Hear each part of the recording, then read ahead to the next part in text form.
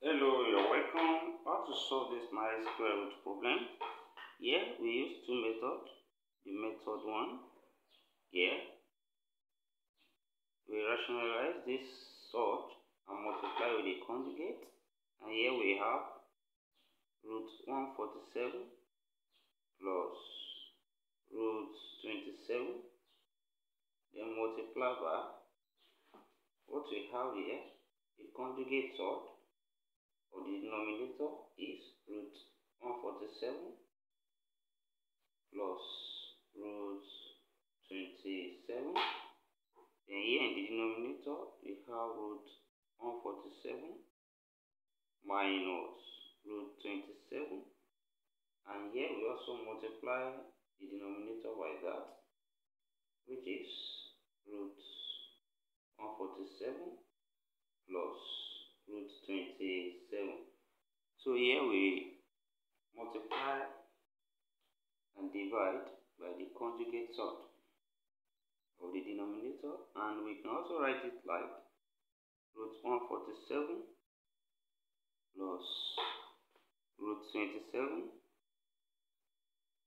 then in brackets put this also in brackets as root 147 plus root 27, close brackets, then divided by, here we have root 147 minus root 27 in brackets, then also here we have root 147 plus root 27,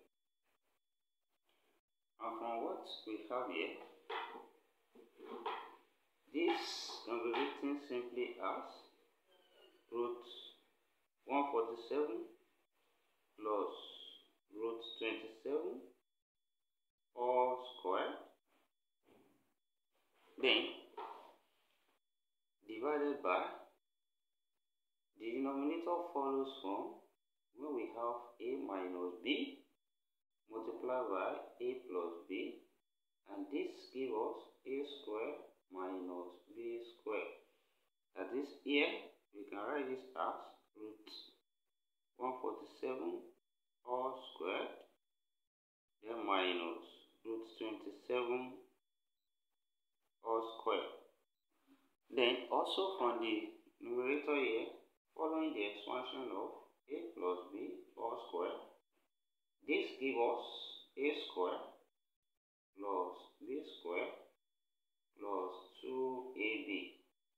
That is, here what we have will give us root 147 all square plus root 27 squared, then plus 2 times root 147 times root 27 from there, then divided by, here what we have, the square, we cancel the square roots, we have 147 there, then minus, here square cancel square root, we have 27,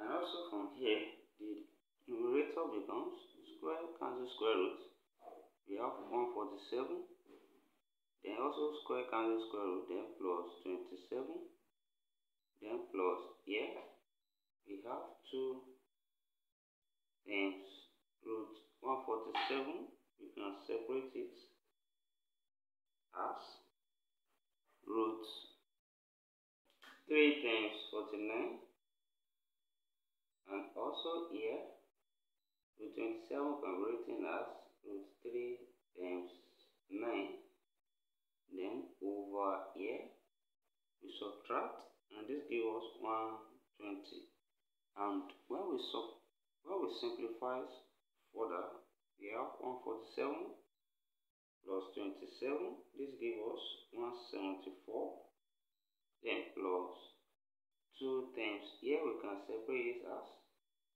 root 3 times root 49, then also times root 3 times root 9, then over 120 from here, and what what we have here now become 174 plus 2 times here root 7 root 49, that's 7. Then we have root 9, that's 3. Then we have root 3 times root 3, that is also 3. Then divided by 120 from here. That is, what we have here becomes 174 plus, here we have 126 from 2 times 7 times 3 times 3. Then divided by 120. Then here, when we add this together, we have 300 over 120. That is, from here, 0 first cancel out. Then here, 6 goes here, we have 5. 6 goes here, we have 2. So here we have 5 over 2. So here we have the solution to this given problem in the first method. And also here, let's use another method. The second method from here, method 2. Here we can rewrite what we have. And here root 147, we can write it as root 3 times 49. Then plus, here root 27 becomes root 3 times 9. Then over here, also the same thing, we have root 3 times 49. Then minus root 3 times 9. And from what we have there, we can separate it from when we have root a times b. This can be written as root a times root b. And then here this becomes root 3 times root 49. Then plus also root 3 times root 9. Then over here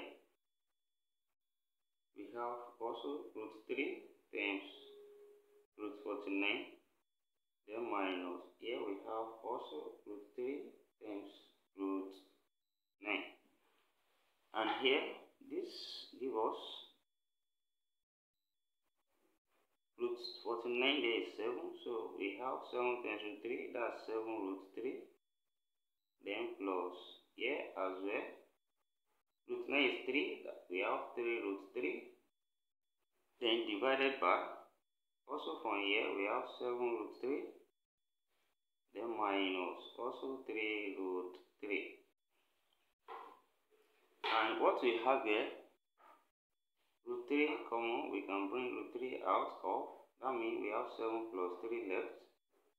And also here, root 3 is common, so we can bring it out and have 7 minus 3 left. Then root 3 cancel root 3. And what we have 7 plus 3 there is 10. Then over 7 minus 3, 4.